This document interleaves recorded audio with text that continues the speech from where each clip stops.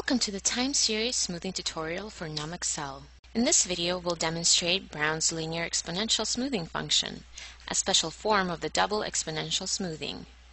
We'll use the International Passengers Airline data as our sample. Let's begin. Select the cell E4 and type in the function LESMTH. Press the FX button on the left of the formula bar. Select the input data cell range. For the smoothing factor, we'll put 0.8 for now.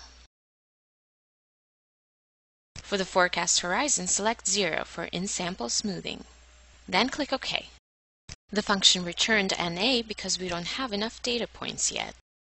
Copy the formula to the following cell below. Edit the formula of the E5 cell and update the input cells range to include all points available to date. Lock the beginning of the cell range. Then copy the formula to all the cells below it. Let's now do an out-of-sample forecast. Go to the end of the time series and copy the last cell to the one below. Edit the formula to update the referenced input data range. Remove empty cells from the range and lock the end of it. Next, copy the cell to all the cells below it for a multi-steps forecast. Now let's plot the smooth time series along with the forecast. The forecast captures the trend, but not the seasonality. Lastly, we'll demonstrate the selection process for the value of the smoothing parameter alpha. In short, we want an alpha that minimizes the error between the smooth time series and the sample data. To measure the badness of fit, we shall use the sum of squared errors, or the SSE.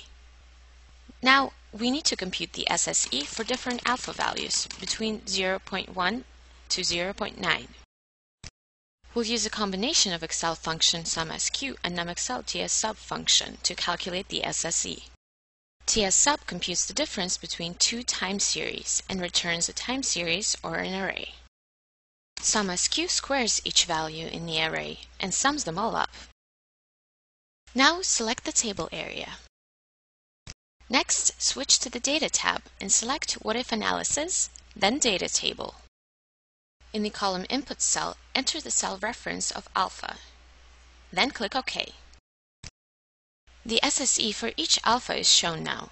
Let's plot them and find the minimal value. Use the scatter plot for this. Reformat and we'll see that the best alpha value is 0.8. That is it for now. Thank you for watching.